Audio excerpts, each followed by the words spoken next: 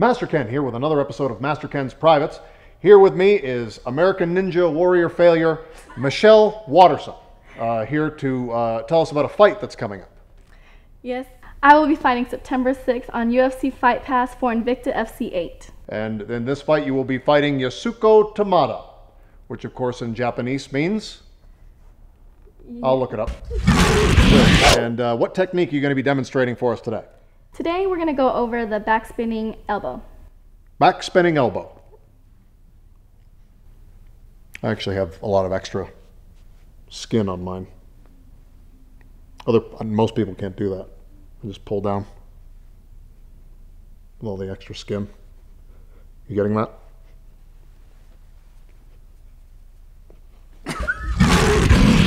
All right, when executing the back spinning elbow, it's important to put something in front of it so that they don't know it's coming. I like to fake a shot. That way it makes them change their levels and puts them in perfect position for that knockout elbow.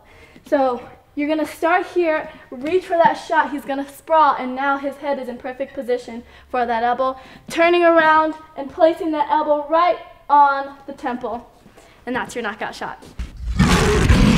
Okay, so you ready to go full speed? Yes, ma'am. All right, let's get that headgear on. I told you I don't need any headgear. You're gonna need headgear. No, I don't. Yes. Whoa. Yeah, missed. There you go. Oh! Okay, I'll wear it. Okay. Here we go. And that's the back spinning elbow. You okay? Yeah, I'm good. Okay. Yeah. Okay, problem number one with this technique of the back spinning elbow is I don't like the idea of setting it up with a wasted shot, okay? If I'm going to do a fake shot where I'm going to go into a takedown and put my hand anywhere near the groin, I'm just going to grab it with a reverse tiger claw, like so. Okay? Grabbing the groin, squeezing the groin. Next thing is I don't like turning my back and giving him all of this surface area. There are a lot of knockout points back here, okay? I don't want to make myself vulnerable, so I'm going to move my head away from his weapon, like so.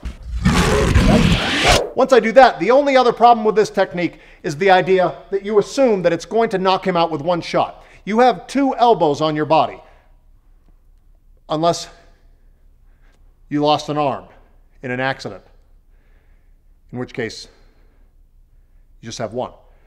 But I have two elbows, so what I'm going to do is use both of them in a repeating, rotating fashion, like so, to knock him out.